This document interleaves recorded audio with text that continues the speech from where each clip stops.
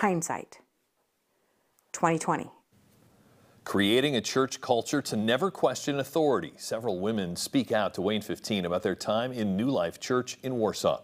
The church and its former pastor John Lowe made national headlines last month when he told the congregation during a Sunday service that he'd had an affair. The victim then came forward saying she was 16 at the time. It was shocking to some, but in a 15 Finds Out investigation, several former church members say it came as no surprise to them.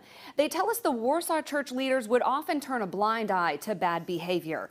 Kelly Thompson joined the church when she was 17 and was at New Life's very first service. She grew up with the church and rose to become a women's ministry leader. Thompson says John Lowe's sermons often focused on sex and giving to the church. Some Sundays, she says, Lowe asked people to give 90% of their earnings instead of the biblical 10% tithe. If anyone questioned the Lowes, Thompson says they were made to feel like they were standing in the way of God's will and the Lowe's mission to save souls.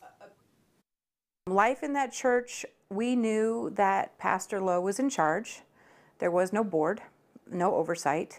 When questioned, I remember his response was, I have the Holy Spirit, so I don't need any man, or I say or woman, but he never would have said that, to oversee what I'm doing here. And we accepted it because we are also taught that submission is part of your faith. And without a solid faith, not only is your life here in jeopardy, but the afterlife is also in jeopardy. So you didn't want to rock the boat, and so very often we didn't rock the boat. So we just accepted a lot of what was said. We accepted the mood swings, we accepted the happy days, we accepted the sad, scary days, because to question it was akin to questioning God. When your family's running the show, you do what you want. And unfortunately, they've been able to do that for 30 some years now. Abby Plummer was 19 when she married the Lowe's middle son. The marriage lasted almost 5 years. Tonight at 6, she shares her story.